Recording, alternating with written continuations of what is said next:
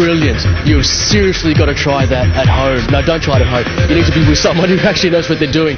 Welcome to this special episode of the Martial Arts channel. We have this whole episode devoted to one movie coming out early July. It's actually a whole new take on the classic Karate Kid movie that hit our cinemas like 26 years ago.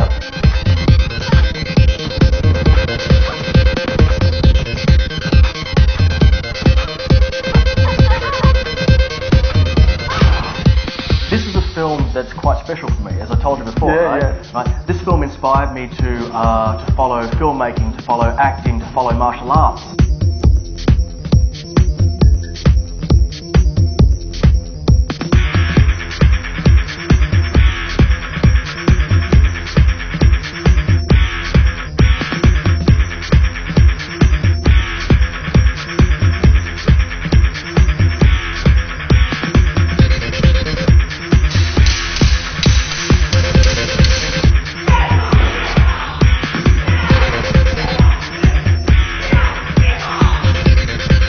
Today we're going to get to see how that's fused together.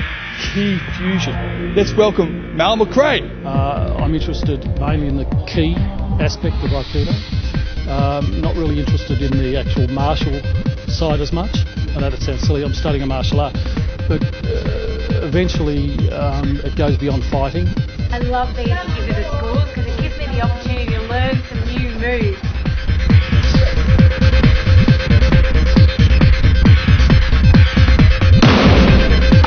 Martial arts develops empowerment, and with empowerment comes success.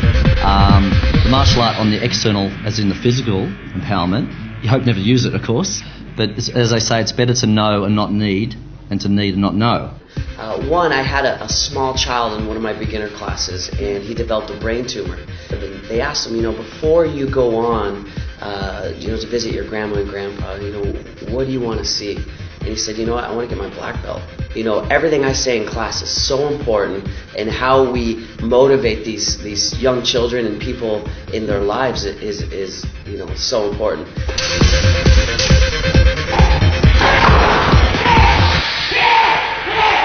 After seeing what we've just seen, I know you're going to be back. You know you're going to be back.